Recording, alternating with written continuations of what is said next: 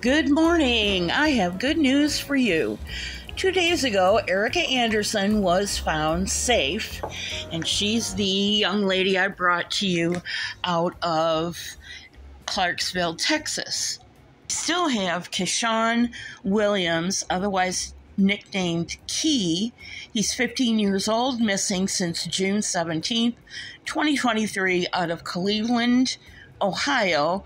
And if you have any information, you can contact Cleveland Police at 216-623-5400.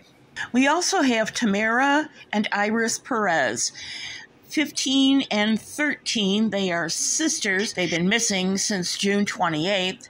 And if you have any information on their whereabouts, you can contact Roscommon County Sheriff's Office at 989-275-5101.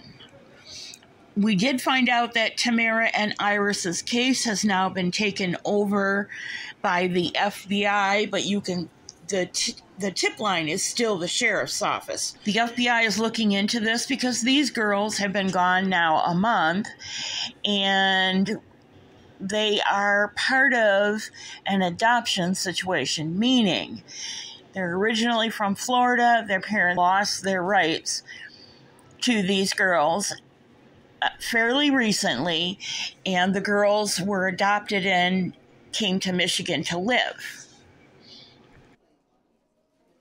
I'd like to remind us that today is the day that Michael Monkey Vaughn was reported missing in 2021. Just, 5 weeks and a day after Summer Wells.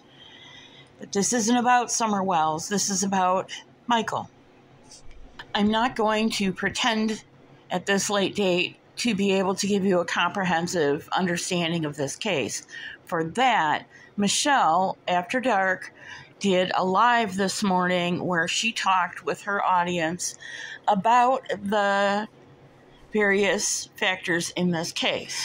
Michelle was very thorough about the types of information she presented.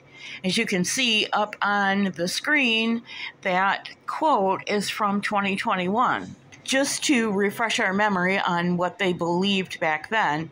And sadly, 2 years later, we now know that not only was Michael abducted, but he is probably not with us anymore. I have no reason to believe that Brandy Neal will ever see this broadcast. But if she does, Brandy, I owe you an apology.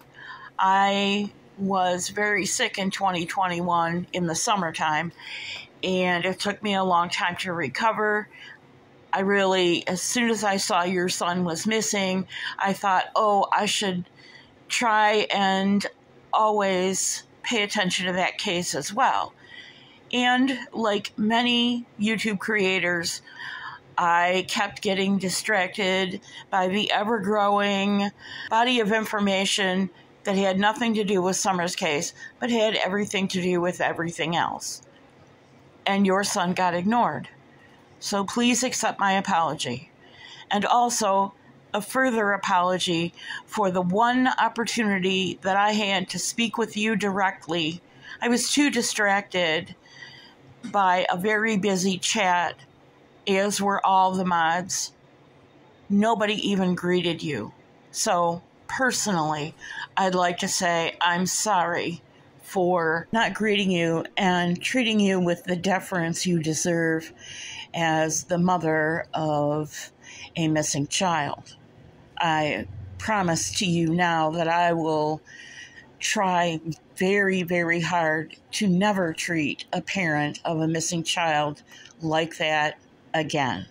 And as my reminder, I'm going to put up a picture of you and Monkey smiling in better days, and that will hopefully help me to remember that parents of missing children, apart from any other thing in their lives, have had their hearts damaged. And I know a little bit about a hurting heart. If the rest of us out and about today, visiting various creators on YouTube, happen to run into Brandy Neal in chat, please be courteous to her. Please take the 2 or 3 seconds it takes to type out, "Hi, I hope you're well," and do that.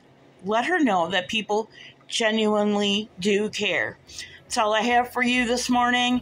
I may put out another short, but until then, God bless you, and I will see you real soon.